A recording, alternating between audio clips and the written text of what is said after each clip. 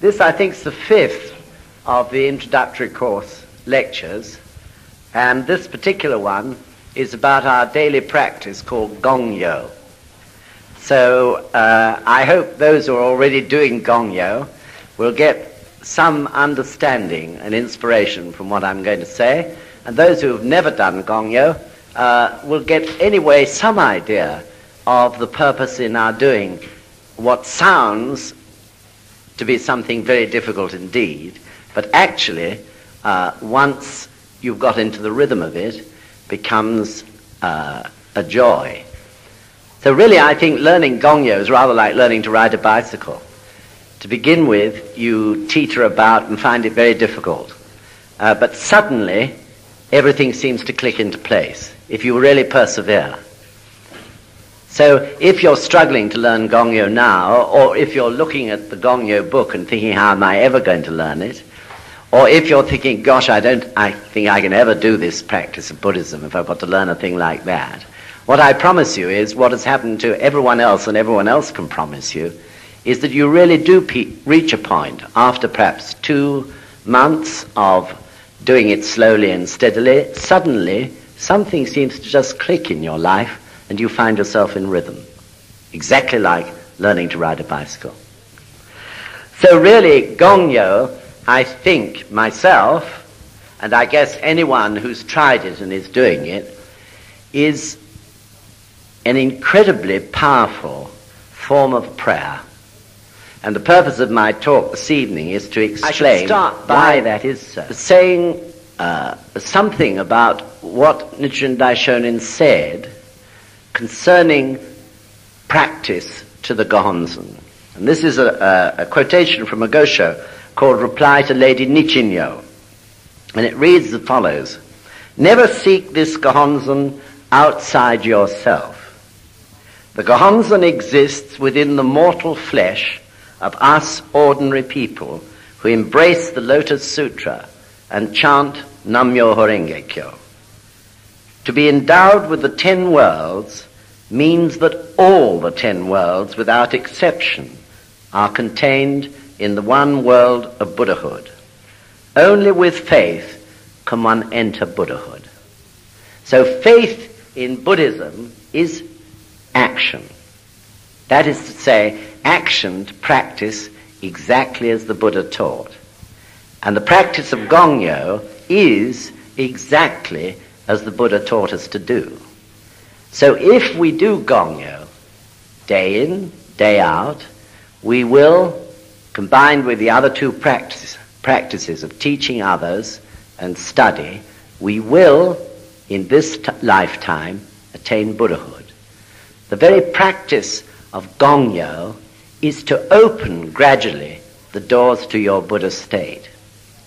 So when Nichiren Daishonin said at the beginning, never seek this Gohonzon outside yourself, the Gohonzon exists within the mortal flesh of us ordinary people who embrace the Lotus Sutra and chant Nam-myoho Renge Kyo. He means that when you practice to the Gohonzon, which you've already had a lecture about, what you're in fact doing is entering it, or if you like, fusing your life with it. Or in other words, you are realizing that your life is the Gohonzon, and that the Gohonzon that was inscribed by Nichiren Daishonin is a mirror of your life itself. So this purpose, the purpose of this practice called Gongyo, is, as it were, to enter the Gohonzon. Over months and years of doing it, you gradually open the doors of your life and realize that you also, just as the Buddha promised, possess the Buddha state, the highest state of human life. So in achieving this state, of course we have to purify our life and put it in balance and rhythm. So looking at it from perhaps a shallower point of view, the purpose of our daily Gongyo, our daily practice, is to put our life in perfect balance and rhythm, to purify it, in other words. Sometimes people say, practicing Gongyo is like digging a pipeline down through your life to its depths where the Buddha state lies. When you're learning Gongyo, perhaps a little bit painfully struggling with it every day, and allowing precious time in order to learn it, you're digging that pipeline down gradually through all the layers of your life until finally you hit the Buddha state.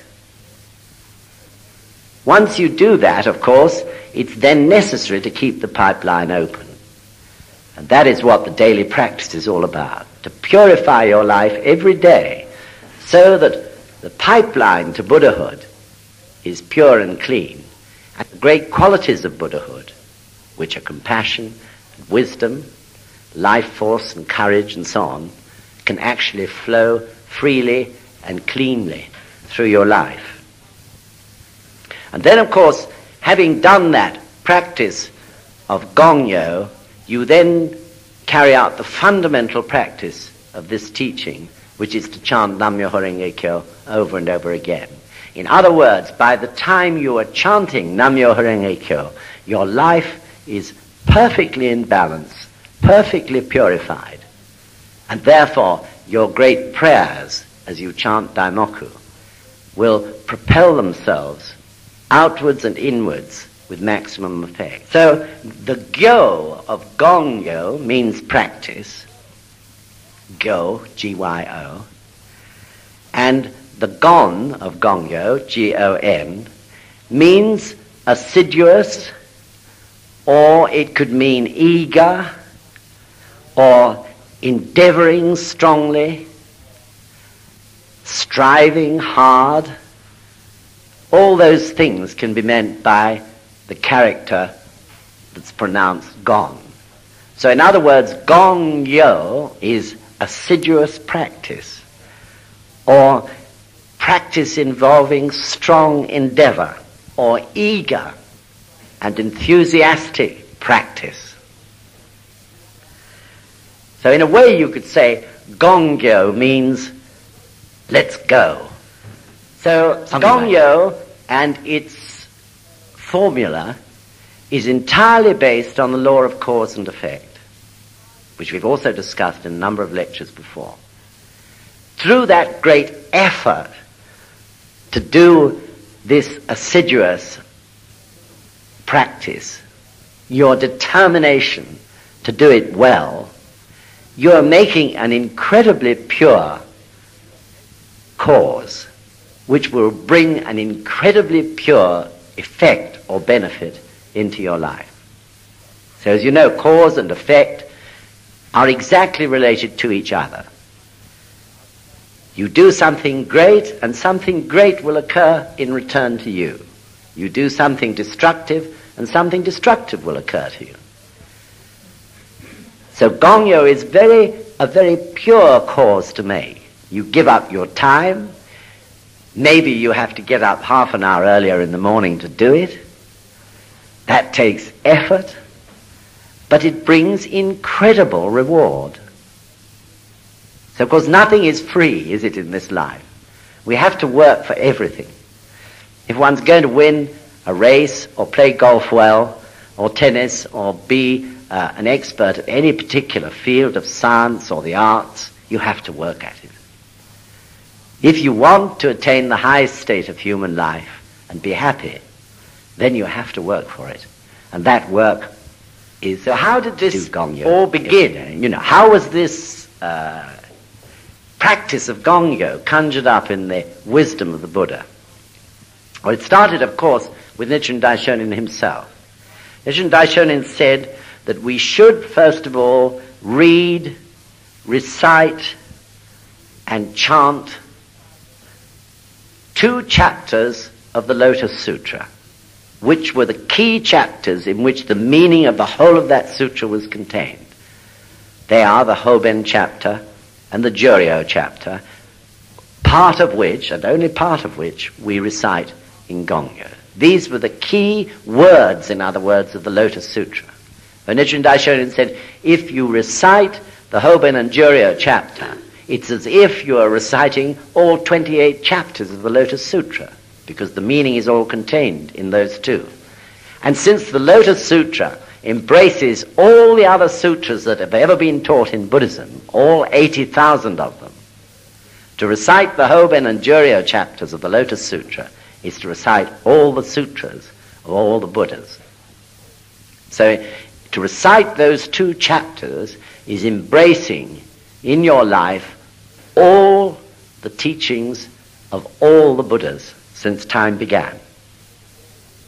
The other thing which Nichiren Daishonin said was the basic practice of chanting Nam-myoho Renge Kyo over and over again to your heart's content, he said.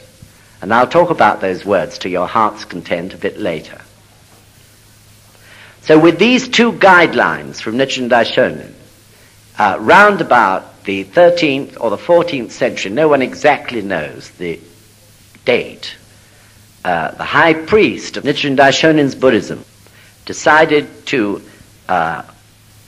establish a firm practice of Gongyo, which the priests at the head temple would carry out daily.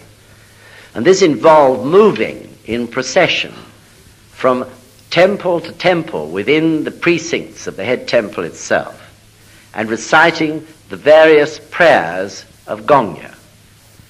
So each of those prayers was carried out at a different temple. After they'd completed one prayer, they would move to the next temple to complete the next one.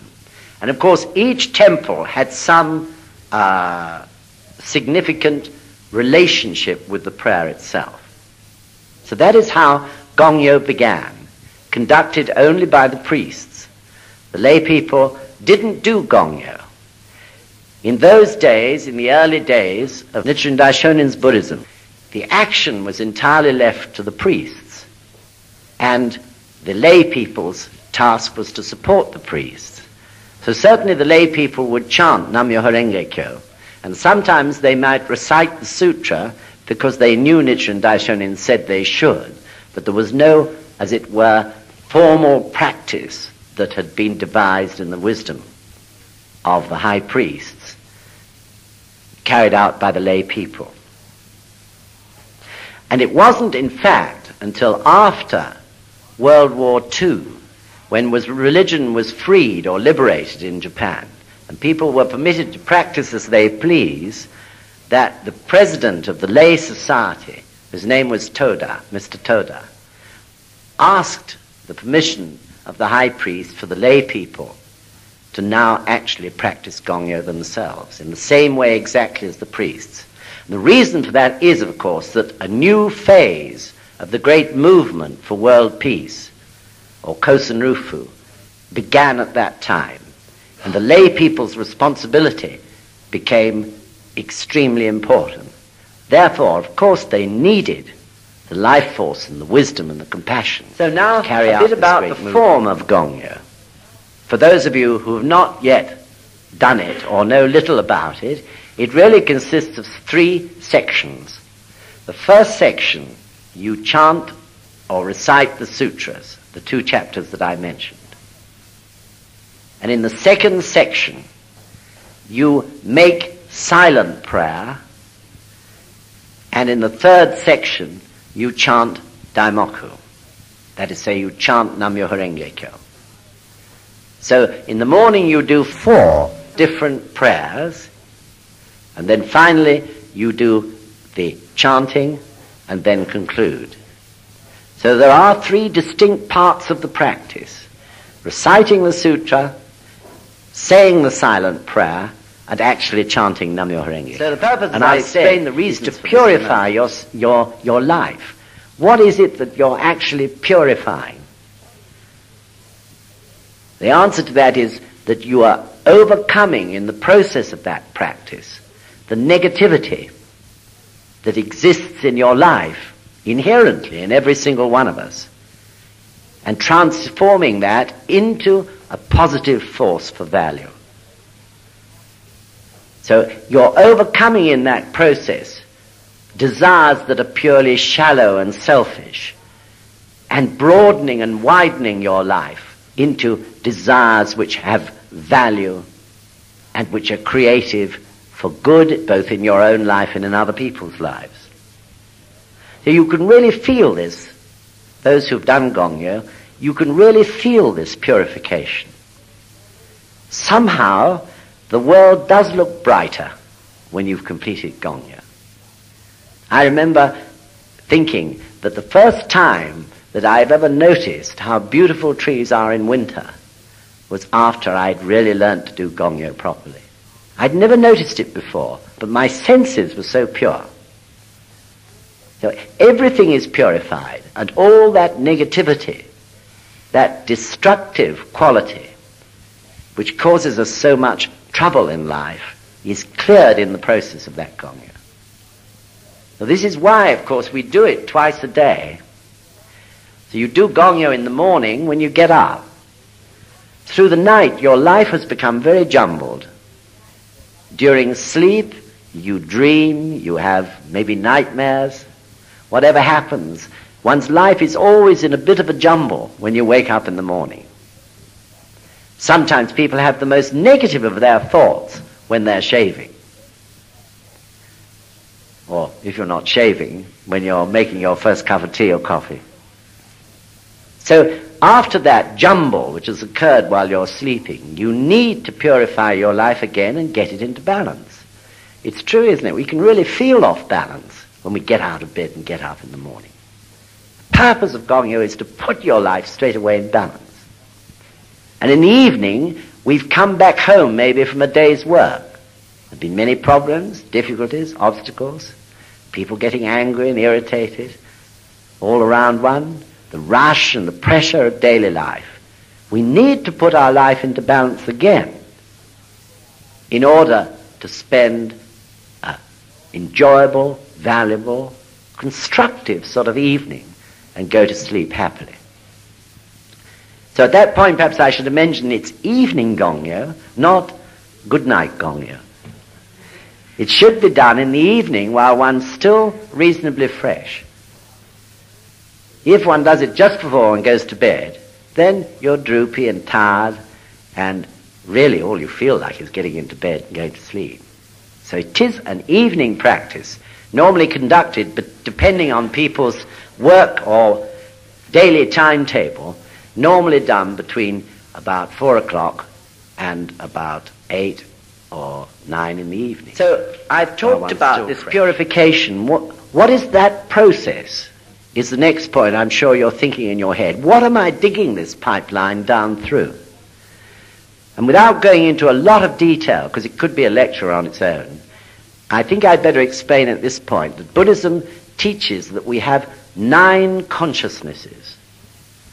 9 consciousnesses it is, which you have to go through in order to reach the 9th, which is the state or the consciousness of Buddha. So the first 5 are very simple. They're one's ordinary senses of hearing, seeing, tasting, smelling, and so on. The 6th consciousness is your thinking mind. Any psychiatrist will agree with this so far. The 7th consciousness is the first layer of your subconscious. And that is the area of your desires, your ego, in other words. Of course, Buddhism teaches the importance of desires. Some religions try to deny desire. But Buddhism points out that desire is an inevitable part of life. And what is more, is an important part of life, because it's a driving force. Therefore, Nichiren Buddhism follows the principle of turning desires into enlightenment. Through your great effort to fulfill your desires, you chant Nam-myoho Renge-kyo, which in its turn is so strong a force that inevitably it brings you into the Buddha state. So even if your desires are wrongly directed in a way that could harm you or others, they'll be turned in the process of chanting to a positive and valuable direction. So those desires arise out of the 7th consciousness.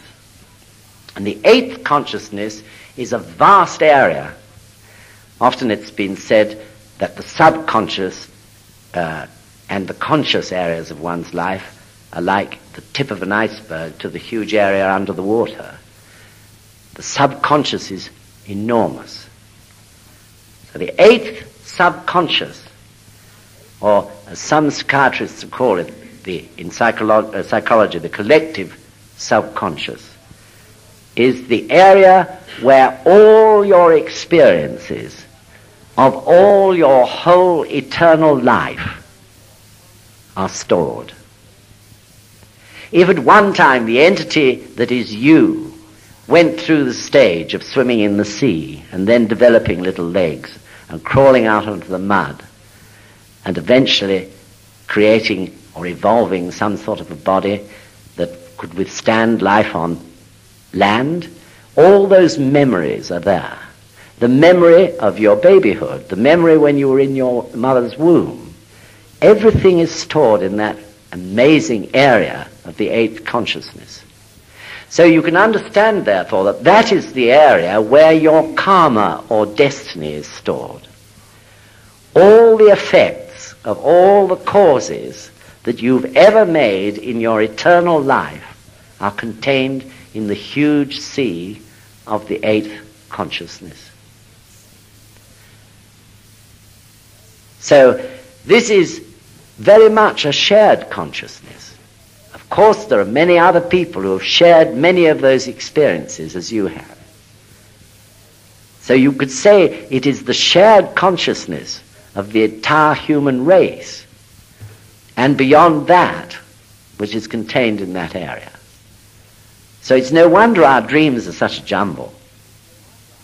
We're drawing in our dreams on that eighth consciousness, memories and things that have happened to us in the remotest past as well as in the near past.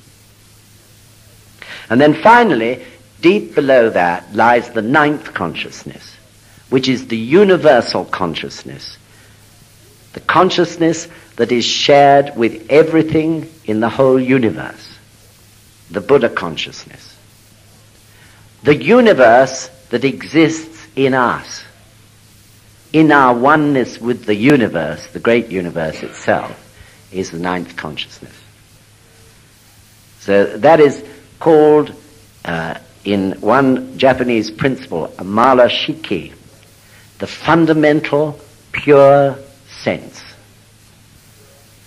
The fundamental pure sense, or the purifying force of life, or the essence of life, the pure essence of life, shared by every living thing, or Nam-myoho Renge Kyo, the greater self, whereas the seventh consciousness, the area of the ego, is the lesser self. So unless we understand and can tap this ninth consciousness, you can see that inevitably human life is at the mercy of the seventh and the eighth consciousnesses. So of course, those who understand psychology and are experts in it realize that. They're fully aware of the seventh and the eighth consciousnesses and the way it affects our lives. But up to the present time, they're not aware of the ninth.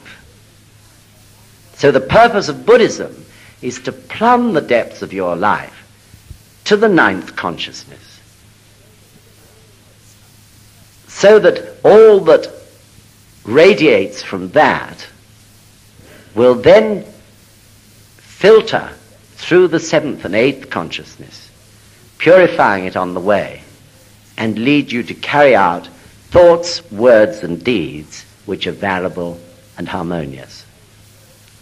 So in a very theoretical way, that again is what is happening when you do Gongyo. So it's quite often you find that when you begin to do Gongyo, you feel uncomfortable. You fidget, maybe you scratch your head, maybe even you feel a bit irritable, angry, or whatever. That's quite reasonable, because you're at that point pushing your way down through the senses, the first to the fifth, to the sixth, and then to the seventh and eighth consciousness. But after a bit, your concentration seems to improve. You seem to really be totally absorbed by this Gongyo. By then, your Buddha state is revealed in Gongyo and continues to be revealed throughout your chanting of Nam-myoho Renge-kyo. Of course, when you get up and go outside and find you've got to queue for 20 minutes for the bus, you may rapidly find yourself leaving the Buddha state and going into some other state of life. But the fact is that the more you practice, the more that will not happen. The longer will you stay in the Buddha state throughout the day, and your actions will reveal that to you. So Gongyo is a daily battle. A daily battle with the negative and destructive forces that are absolutely inherent in every single person's human life. A battle against the lower worlds of those 10 worlds that we explained in the first lecture of this course. A struggle to turn everything in one's life from negative to positive value.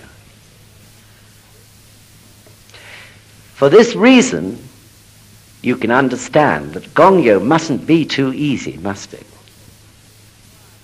Neither, of course, must it be too difficult, because we've all got normal daily lives to lead.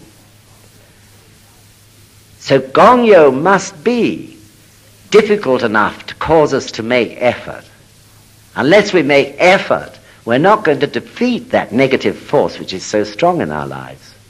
Yet it's got to be easy enough for us to fit into our daily program. So I really think it's an amazing practice in this sense, because you can fit it in if you really have a mind to do so. When I first started to be introduced to this Buddhism, I didn't think it was possible for me to do Gongyo. Not because I didn't think I could do it, but because I thought I was such a busy businessman that I couldn't possibly find the time in my incredible schedule to do Gongyo twice a day and chant Daimoku and all the rest of it.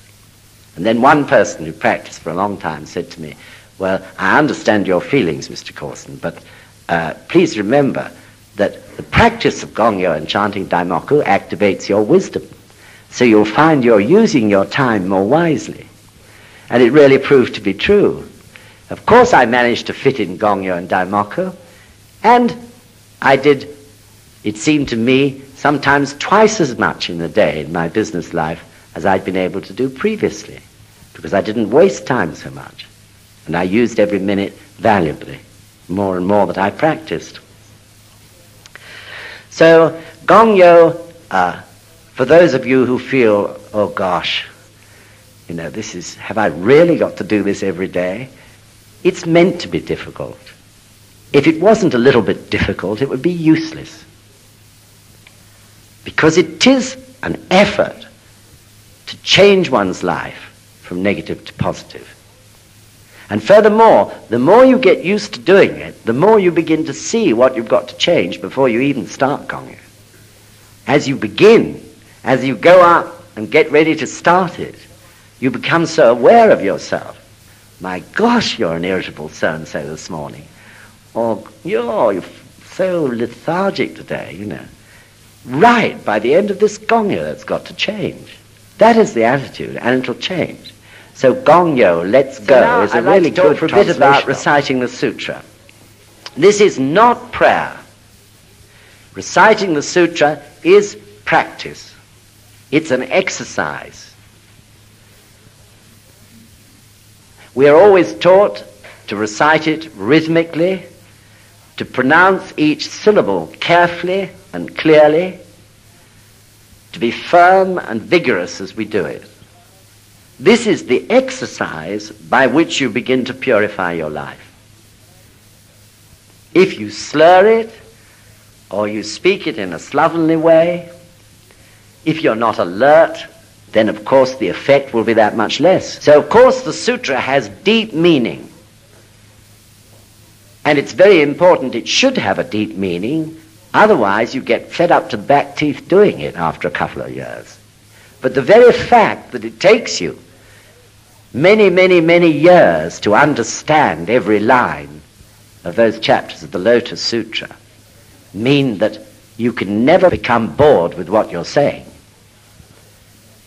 Of course, it's also significant that what you're saying is in fact the very, in a brief way, the whole of Buddhist teaching. So of course it has immense meaning from that point of view. And of course you can keep your interest in it always by trying to understand more and more what those words mean. But in fact, even if you don't understand one single word of what it means, it still has effect because it's an exercise. The exercise of practicing rhythmically, clearly and strongly. So really this reciting of the sutra is leading up towards your silent prayers and your chanting of Nam-myoho Renge-kyo, purifying your life on the way. Someone said it's like the run before you actually leap over the high jump. You have to run and make more and more effort. Then you achieve your victory and go over the top.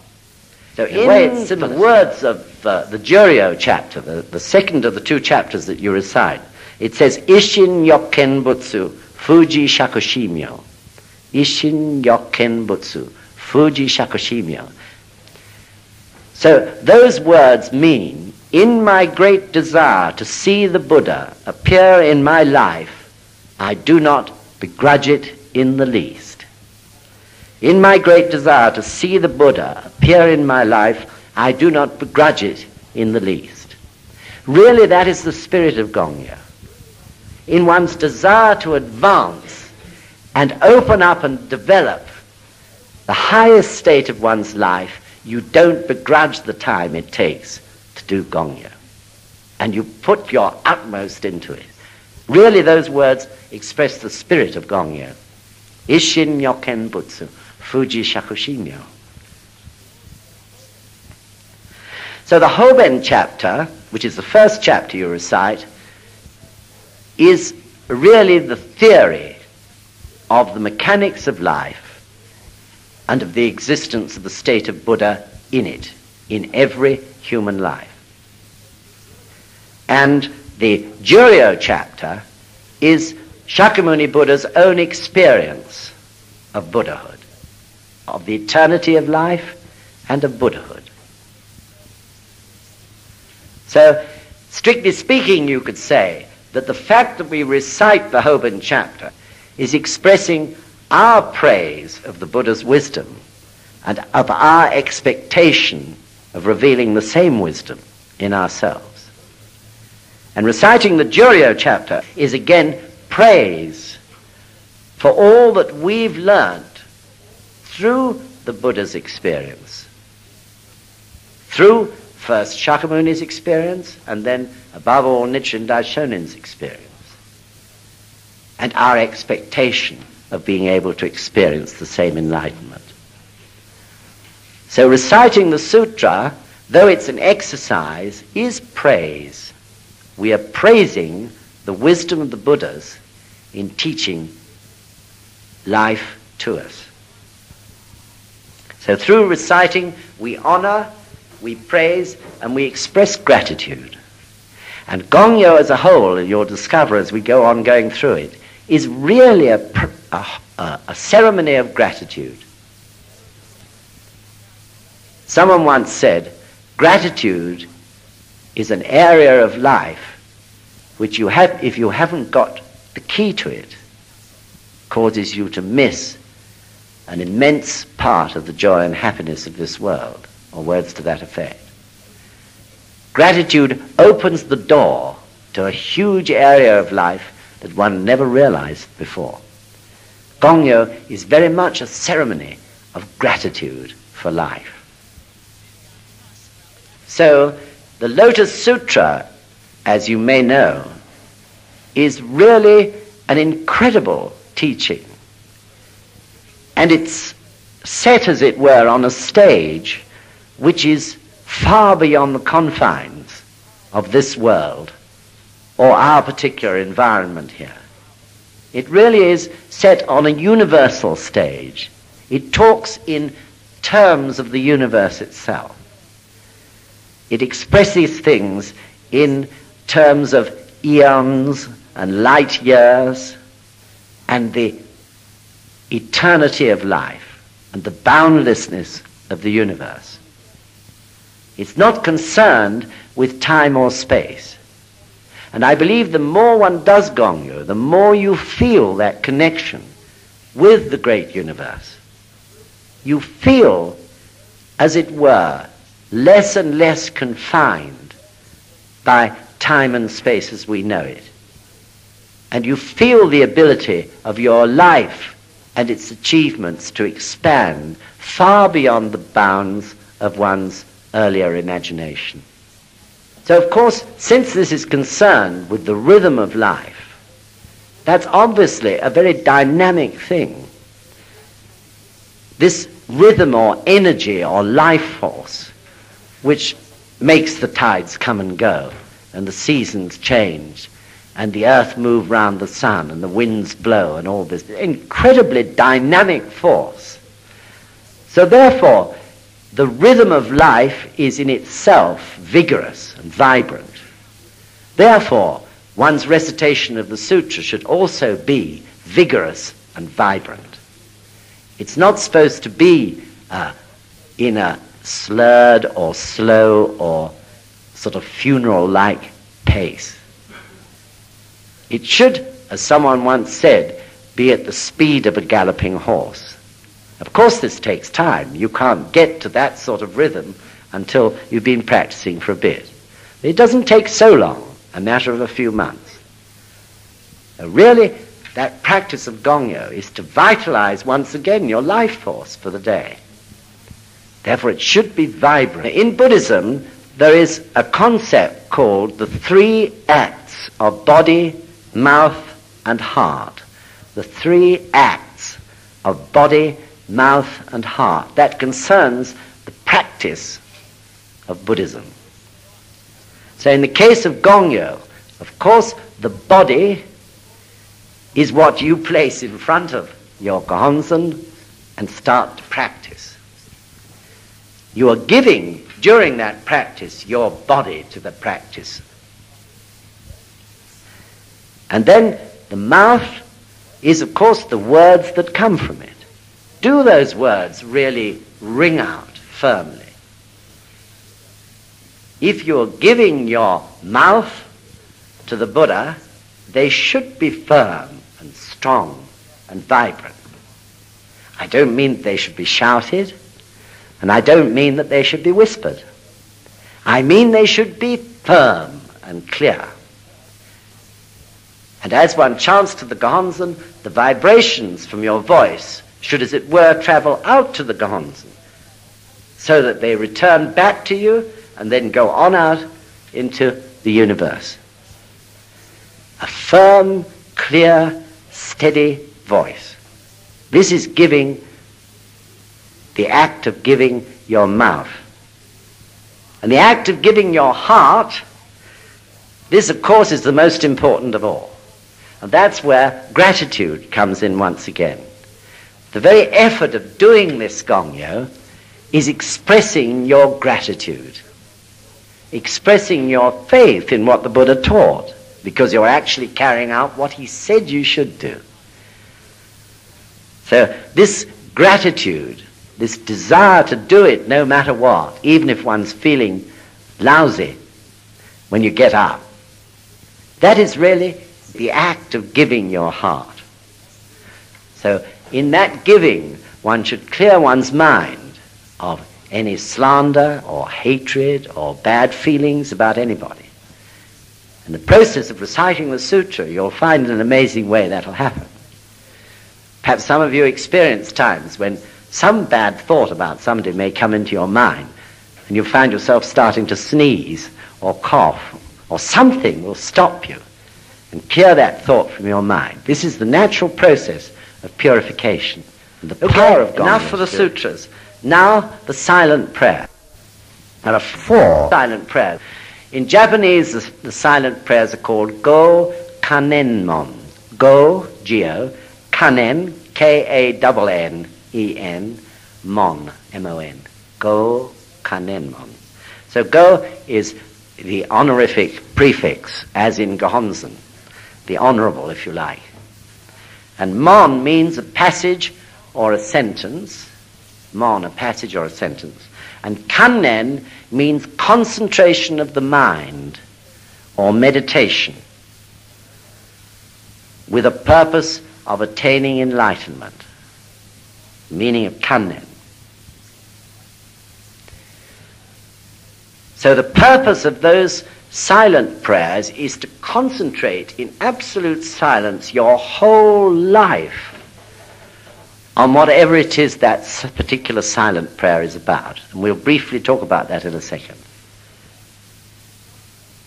So this is not just reading. Of course you do read the silent prayers. You need to read them to refresh your mind on the words and their meaning. Even though you can do the whole of Gongyo without the prayer book, you should still have it open when you do the silent prayers, because it's very difficult to concentrate without taking in each word. But it's not just reading, it's living what you read with your whole life. So of course in many religions the silent prayers are the only practice. But in the case of Nichiren Daishonin's Buddhism, the silent prayers are a refreshment, a daily refreshment of your determination. A daily refreshment, first of your gratitude for being alive and for the benefits that the practice of bringing you. And then your determination in return to do your own human revolution, to try to clear your life of unhappy karma, and in the process make other people in your environment happy. So you're beginning to see now that the reciting of the sutra is an exercise to put your life in balance, so that when you come to do the silent prayers, your life is purified and they have the greatest possible effect to bring up or refresh your whole determination to carve out a better life for yourself and others in the future, and to live life. The first prayer of Gongyo, at its highest potential. And forgive me, those of you who know this all too well, but I think we should go through it very briefly. The first prayer concerns the forces of the universe, or the Shoten Zenjin, or Buddhist gods, the myriad forces that are at work in the universe, and which can either work with us, protecting us, or ignoring us, depending upon how positive or negative our life state is. So the purpose of the first prayer is to refresh one's gratitude for the protection that one's had up to the present, and to determine to practice strongly again in order to continue that protection in the future, and in the process, if you like, feed those forces that are created by the very rhythm of life in order to produce a valuable and happy world. So through our effort to be in rhythm with them, we are feeding them. If we don't feed them, they can leave us and leave our environment. So that is the purpose of the first prayer. The forces that work in other people to help us.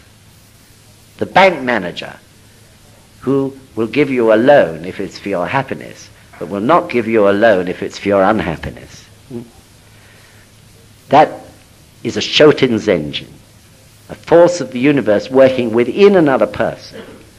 Of course, there are many different forms of that, all of which are forces outside, beyond this planet, in the universe itself, which have a direct effect on our life here. And the second prayer, again its concern is with gratitude, gives the 10 virtues of the Dai Gohonzon, the original Gohonzon inscribed by Nichiren Daishonin. So this is an expression of gratitude for the power of this Dai Gohonzon working in one's life for benefit of yourself and others. It would be a whole lecture again in itself to tell you or explain all those 10 virtues. They're difficult to understand to begin with, but the more you study, the more you practice and get experience of the workings of the Nam-myoho Renge-kyo in your life, the more you understand each one of them. Again, concerned with gratitude is a series of thank yous to all the people who have brought you the Gohonzon and brought you Nam-myoho Renge-kyo, who have opened your eyes to the law of life, or the ultimate truth. Starting with Nichiren Daishonin, and going on from there to Nikko, who succeeded him, and Nichimoku and all the other high priests who over centuries have protected the law and the teachings down, if you like, when you're doing your Nam-myoho Renge-kyo at the end of that prayer, the people who brought the Gohonzon to you, the person who shakabukued you. Then the third prayer is determination. To work for one's own human revolution, to overcome one's unhappy karma, and to elevate one's life state so that you can create a more peaceful world and rid yourself of the destructive elements in life which could otherwise cause unhappiness and chaos. And also for the whole movement of world peace, or Kosen Rufu, that we can teach others so that they in turn can do their human revolution. Then the fourth prayer, we remember the people who have died and who had some particular connection with us. This is very important. We send concentrated prayer and daimoku to those who are deceased, especially family, who have a very close life link to us. Through that, we keep the life link between us and them open, and we purify it every time we do it. And our prayer and daimoku for them helps to project them on through the state of death to a new life, and indeed can elevate their life state. So those are the prayers, all too briefly. But as you can see, each one has tremendous meaning. And then finally, having done those 4 prayers in the morning or 3 of them in the evening, you start to chant daimoku. So perhaps someone's already thinking, why is it only 4 in the morning and 3 in the evening? The answer to that is that the first prayer, which is for the Buddhist gods, the protective forces, should be at the dawn of the day. I'm afraid some of us don't always get up at the dawn of the day, but that is the reason behind it. As the sun rises and the forces of the universe begin to work through another day, so we should put our life into rhythm with them. Also, perhaps, in the evening time, we are already been through a day, we've already done morning Gongyo. Therefore, the practice no need to be quite so assiduous as it is. I've already mentioned the 3 acts of body, mouth, and heart. Of course, these apply to chanting Nam-myoho Renge-kyo. It should be firm and clear and resonant to be really effective. Kyo of Nam-myoho Renge-kyo is sound or communication. If I was talking to a little voice like this, I'd have very little impact on what, your ears, really, wouldn't I? Hmm? On the other hand, if I was shouting like this, you'd get fed up to the back teeth in no time. So it should be firm and clear. A firm voice can be no need to have enormous volume. It should be very firm and concise. And it should hit the Gohonzon and then come back to you. So you don't chant daimoku to the leader.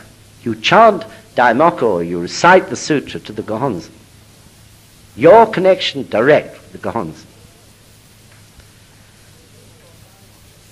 So in your daimoku, as you say the words Nam-myoho Renge-kyo, which is, remember, the essence of life and the rhythm of the universe, you are then expressing your prayers, your wishes.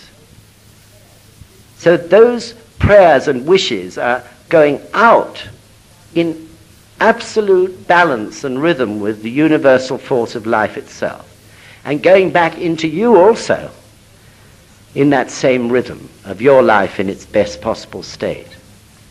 So this is why they have such a powerful effect.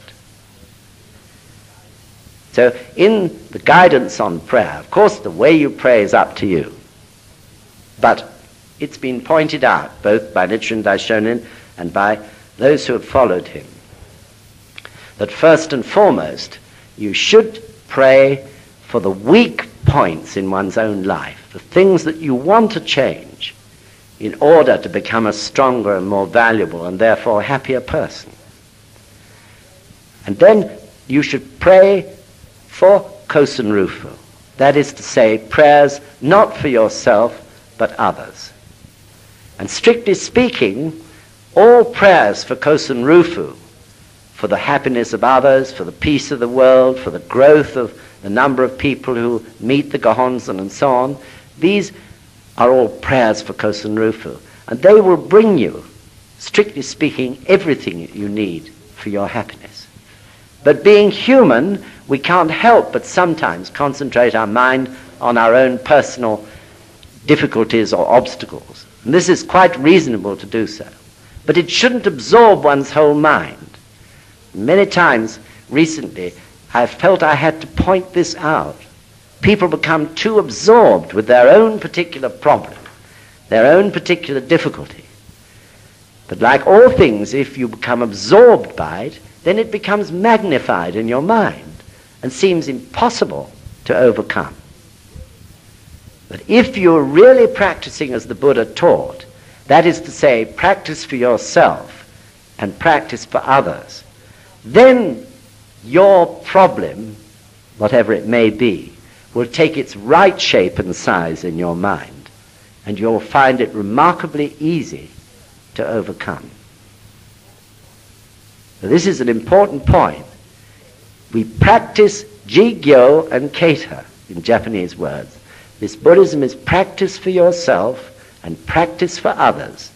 If you neglect others and become absorbed with yourself, you'll get a form of indigestion or stagnation because your problem will become vast in your mind. Whereas in fact, it's really only that size in relation to the power of the Gohonzon. So this is a very important point in the balance of the practice. How much should one chant? There is no real answer to that. Nichiren Daishonin said several things about it. First, as I said at the beginning, he said, chant to your heart's content. So what is one's heart's content? It's chanting until you feel, really, I've chanted enough about that. So now I'll stop, or perhaps you feel you want to go on and chant about something else. But it's a feeling in your own life. Have I chanted enough about this, honestly? Yes, you have. Okay, that's enough. Or, no, you haven't. Okay, I'll go on for another 5 minutes or 10 minutes or whatever. Chanting to your heart's content. The second point he said was that there are times when one daimoku, meaning one Nam-myoho Renge Kyo, is enough. And yet, there are times when 10,000 is not enough.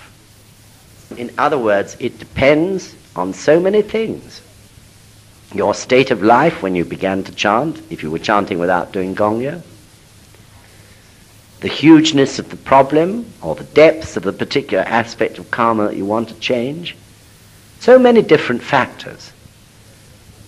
Each one of us is different. President Keita once said there's absolutely no point whatsoever in one person telling another how much daimoku he chants or she chants. How much you should chant is quite different to how much you should chant. But speaking as a general sort of guideline, it's always been said that really, if you take an average person, you need to chant about 3,000 daimoku a day.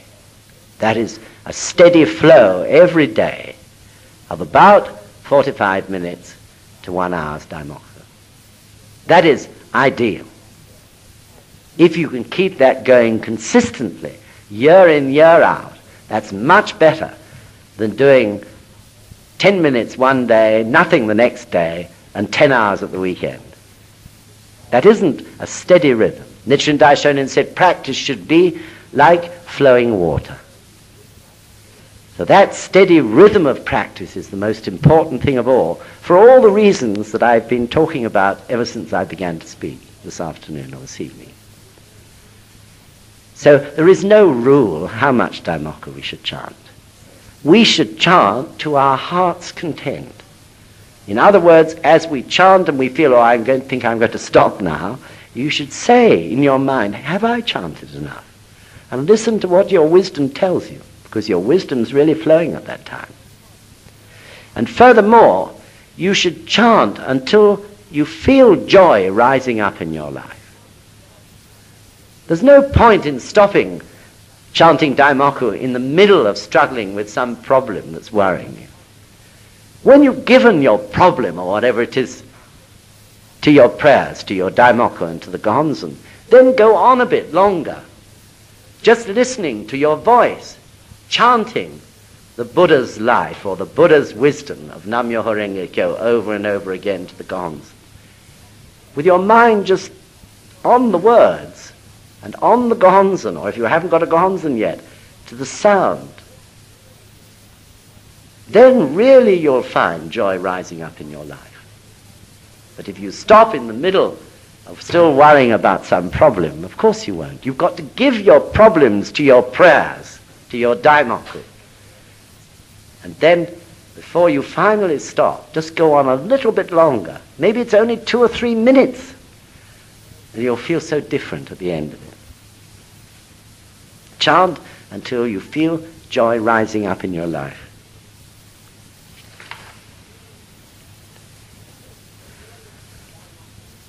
So really, the Daimoku, as you can see, is the final, if you like, triumphant act of an amazing ceremony, which the more you do it, the more you feel its significance in your life.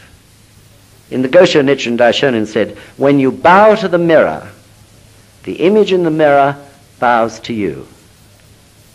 The mirror he's referring to is the Gonzen, the mirror which reflects your Buddha state. When you bow to the mirror, the image in the mirror bows to you.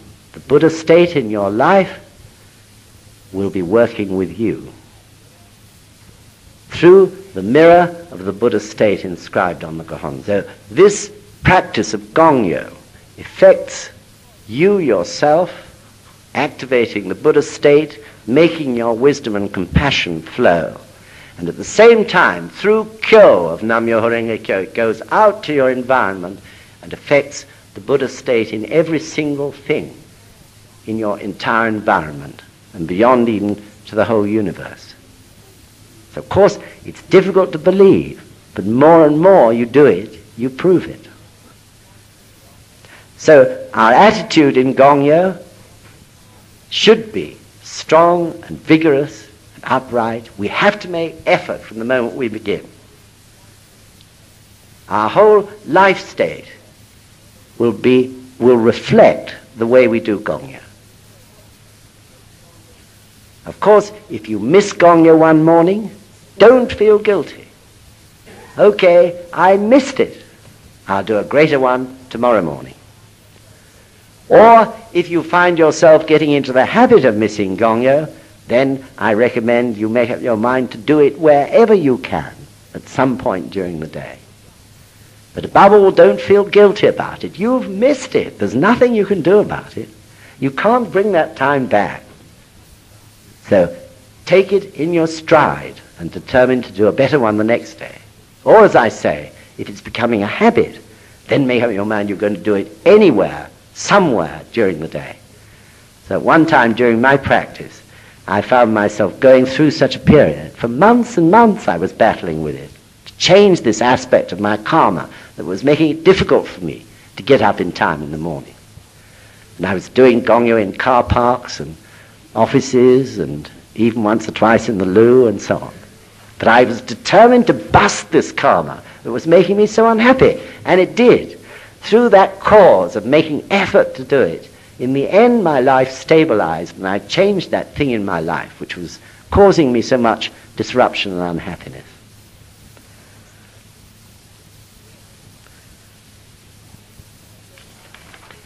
So I think I've said enough. I don't want to say more, otherwise you'll get confused. I'll just end with one more quotation from the Gosho, from a Gosho called Honin Myosho. And it says this: "The common mortal himself is the Buddha when he devotes his life to Nam-myoho Renge Kyo by chanting with strong faith.